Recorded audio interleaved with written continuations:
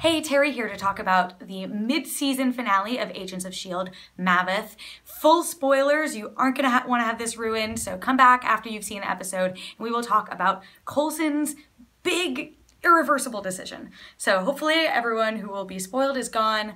Coulson killed Ward.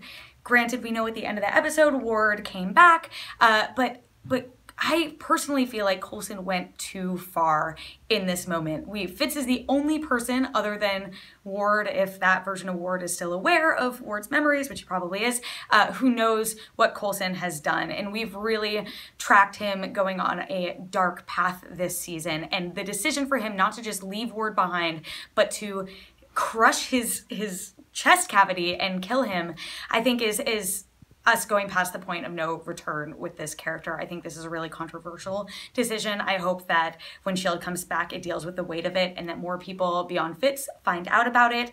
And I hope that this version of Ward gets some vengeance. We see this new inhuman, maybe alien, whatever thing has come through the portal.